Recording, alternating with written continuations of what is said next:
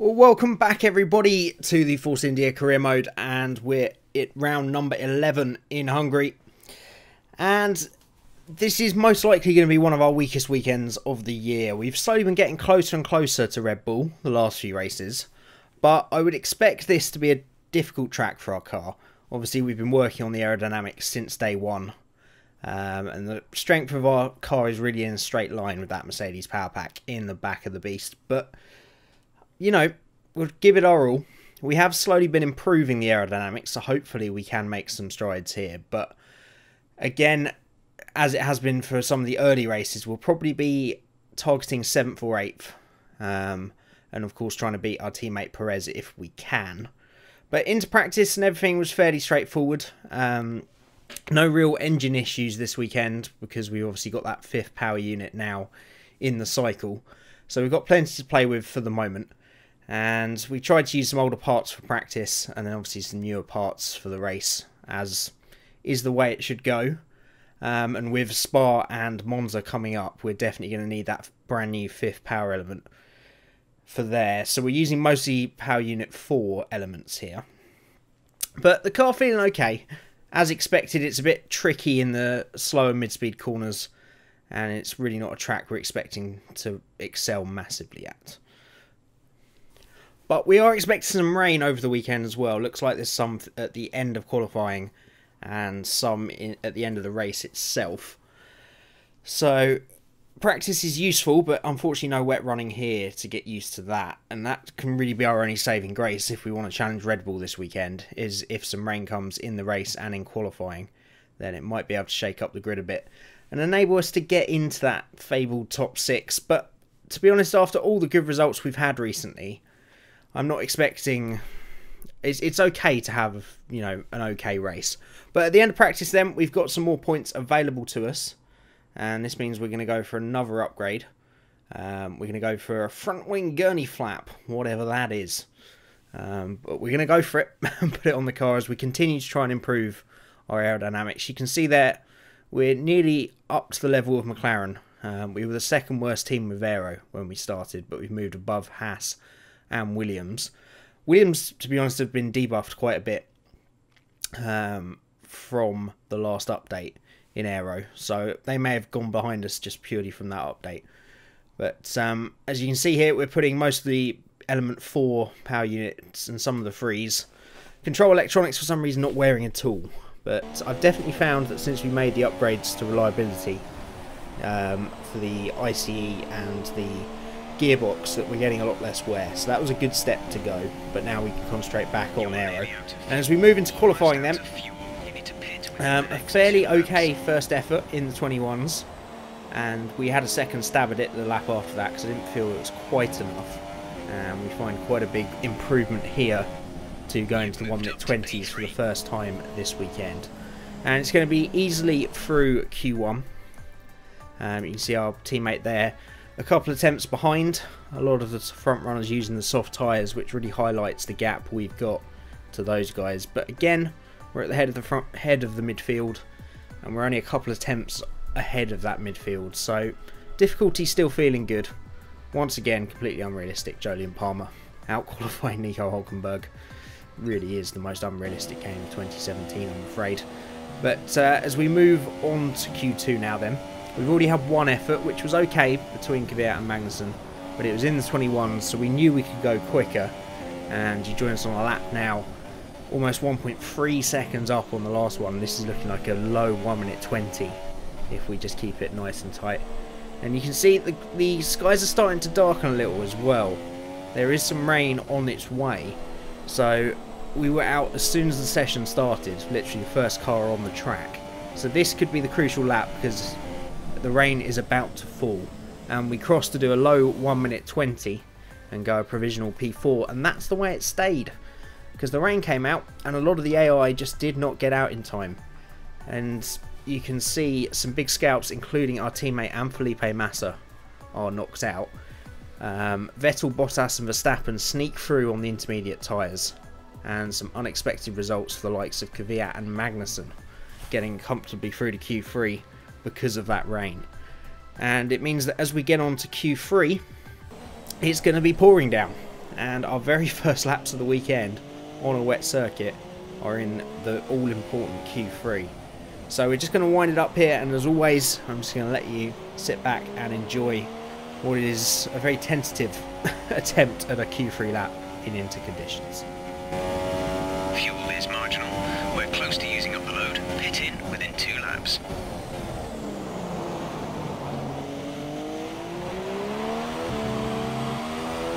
You're dropping down the order. You're currently in P4.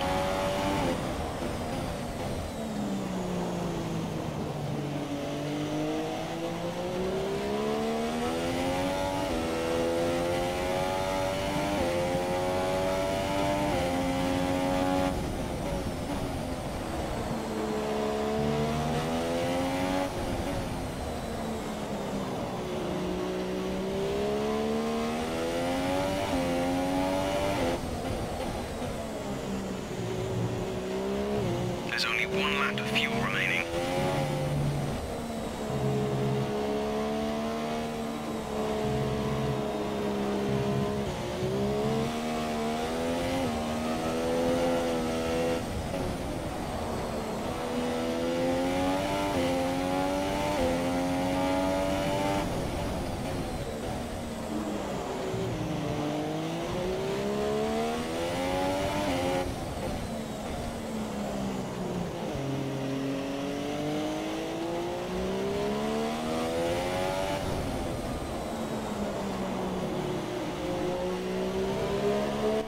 As we come around the final corner then, we're nicely up on our first attempt on the intermediates, and we cross the line for what seems like a fairly decent time.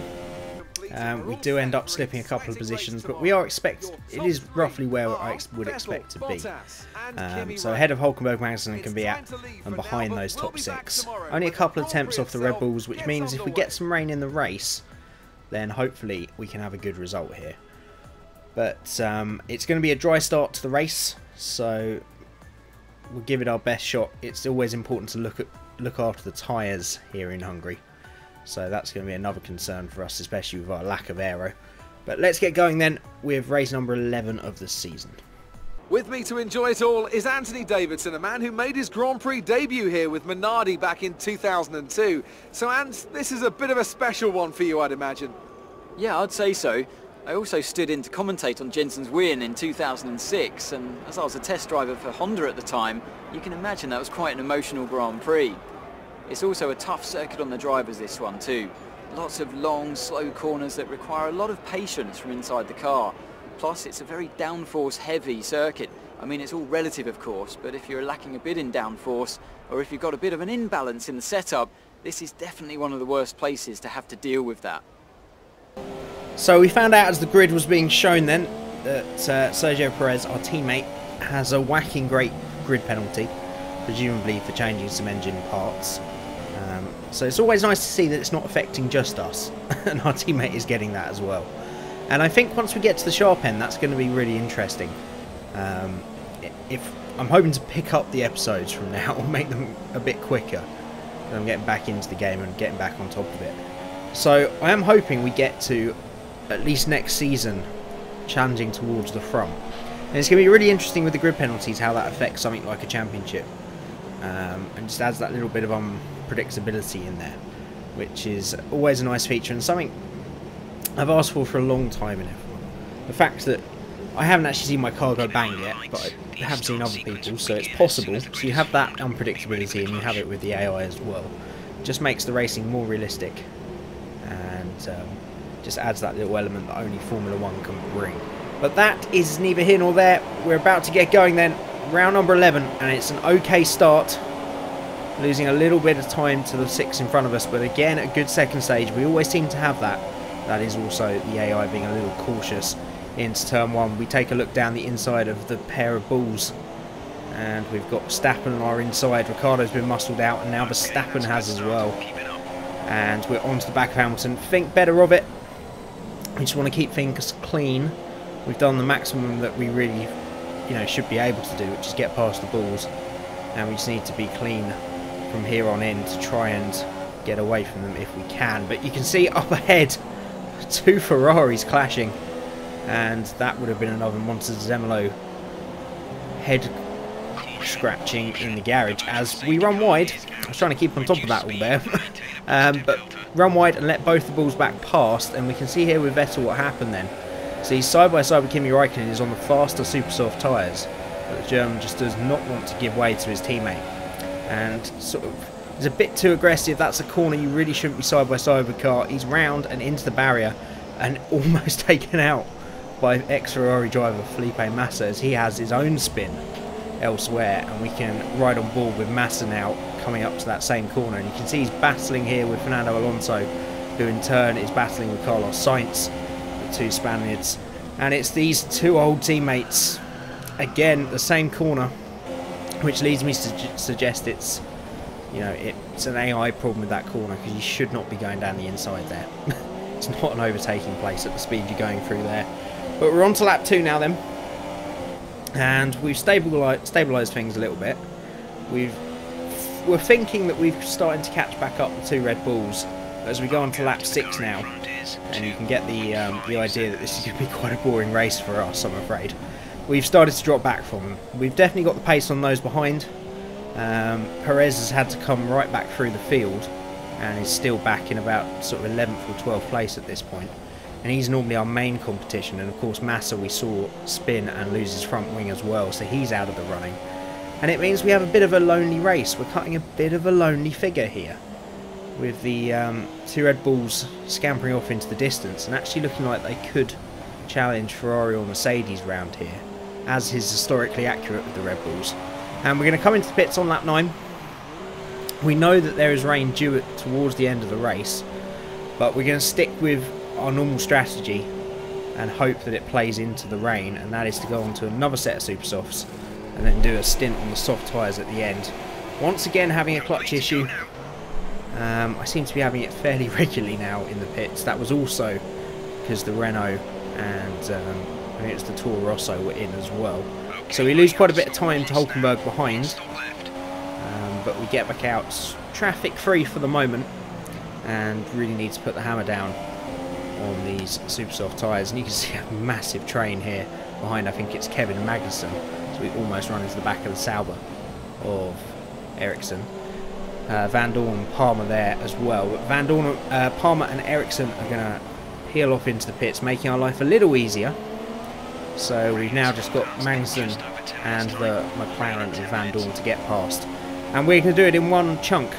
DRS, double slipstream, and we easily outbrake Magnussen on fresh tyres into turn 1, and that's the majority of the traffic dealt with, and that leaves only one car in our way, the wily old fox of Fernando Alonso, starting on the soft tyres from a long way back, really making his strategy work here today, and obviously going long on these tyres, so he's not going to be getting out of the way anytime soon, so we need to make this move and make it soon.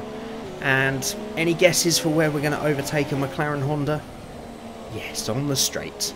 Get nice and close through the final corner.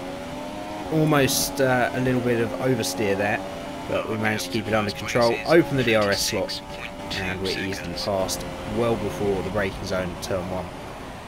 And that leaves us with just Grosjean ahead, who has yet to pit. I think there's someone ahead of Grosjean also yet to pit. And that's going to happen now on lap 13. It's Perez, so that's who it was. So our teammate making incredible progress, and we get past both of those as they pit then. So everybody's made their stops now as we move on to lap 21. That's how boring a race I had, I'm afraid. And Perez is behind us on the medium tyres, obviously trying to do a one-stop strategy if it doesn't rain, as we come out just behind Verstappen, who's just made his second and final stop, which is a bit of a mistake because the rain is now starting to fall, and this was what we're trying to do. So our tyres are shouting enough, and this is around the time we would be looking to put on the soft set, but we know the rain is coming, and we know it's going to be fairly heavy rain, so we just need to hold out, and we might have a chance of challenging these bulls in the wet if we can hang on to the back of Verstappen. So as we go on to lap 26 now, our front left, which just gets killed around here, has nothing left. We've lost so much pace to Verstappen, and Perez has taken a huge amount out of our advantage. over him. So we're going to come in probably a couple of laps early, unfortunately. But we've really got no choice. We're losing so much pace. I think I had a couple of moments to sort of a lap or two before. But we're going to put the intermediates on and hope that the AI do the same. Years gone by, this can be a bit difficult. I've had bugs in this in the past where you think there's no way you could drive on the track in dry tyres and the AI just stay out until the end. But at the very least, we only lose a position to Perez as we just about get ahead of Grosjean. So as long as we've got pace on these intermediates and they warm up nice and quickly, then we shouldn't be doing too much damage to ourselves if the AI do decide to stay out. But we're going to go later into this lap now, and a virtual safety car is called, so we back off immediately, and Grosjean just continues past us for some reason. I think it's because it hasn't quite activated, even though we'd been told about it. I was unsure here whether it was just a mistake or not, but it wasn't. So Grosjean, I'm going to say it's a safety car bug, but at the same time it's possible because the actual graphic didn't come off of the VSC, it hadn't actually been activated. But it's okay, because on the restart we get a much better drive out of the final corner. Those on the dry compounds really starting to struggle now, and it means we can easily outbrake Grosjean and retain that position as we pass a stricken Renault of Jolyon Palmer. That's more like it, head first in the barrier, which obviously caused the virtual safety car in the first place. As we move on to lap 28 now, everybody is now coming in for the Inters. To be honest, the track seems exactly the same as it did when we pitted, so why they suddenly thought that was the time, probably because we were setting fast times, if I want to believe this game is realistic, which it is in senses, but I don't think the AI are quite that smart. But we're going to fast track now to lap 35, and it's been pretty easy street since we put the Inters on. The whole race we've been stuck in this gap between Verstappen and eventually Perez, who made his way through the field. And we're going to cross the line to take P6, some good points, and due to Vettel's misdemeanors on the opening lap, means that we get one more position than we thought we would, as Hamilton takes the win ahead of Bottas and Raikkonen. And all in all, a pretty good race.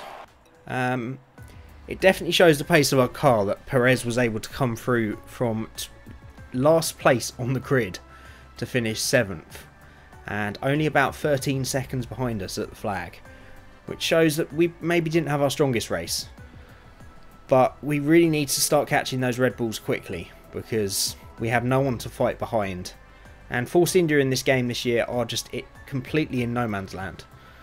Now that Williams seems to have been debuffed with the last update, we really have nobody to fight. But due to some bad results from Ricciardo, we are actually closing in on him, and we're not too far away. Verstappen now into the hundreds. We extend the gap back up a little bit after a couple of races of Perez closing back up, so we're only 6 points ahead of our teammate now, and Massa a further 30 points back, which means, as I said, it's catch the Red Bulls or finish 6th and 7th really. And you can see in the constructors here, the gap has gone up a little bit to Red Bull, and the gap back to Williams is just humongous. So, mostly due to the fact that Stroll has no points. But we're going to get finally our wish of being promoted to #1 driver. And I feel Perez has done a lot better the last few races, but I think that was the straw that broke the camel's back, that race. Just ticks us over the top, and it means that we now get some extra resource points on a race weekend, and that's going to be invaluable to making sure that they go into the aerodynamic parts to try and close that gap to Red Bull. But we've got two very strong races for us coming up. We've got Spa and we've got Monza, and if we have two tracks that we stand a chance of beating Red Bull, it is those two. So hopefully we can crack on from here, beat them the next couple of races, and then we'll just have to see where our car is as to whether we can fight them for the rest of the year. But all in all, a fairly good race. quite boring in the middle sections, just being in that no man's land. The rain spiced it up a little bit, thankfully, as did those incidents on lap 1. But that is going to be it from this weekend then. As always, I hope you guys enjoyed it. If you are new to the channel, don't hit that subscribe button. We're closing in on 300 now, which is incredible. Hit that like button as well. It just lets me know you're enjoying the series and encourages me to keep making them. As I said, I'm going to try and make them a little bit more regular now. Not quite 2 a week, but sort of maybe every 5 or 6 days instead of week and a half as it has been. But if I can get some more recorded this weekend, then expect another one the first couple of days next week. So as always, guys, you know I appreciate you a lot. I appreciate you taking the time to watch these videos. And until next time, thank you so much for watching, and I'll see you again very soon.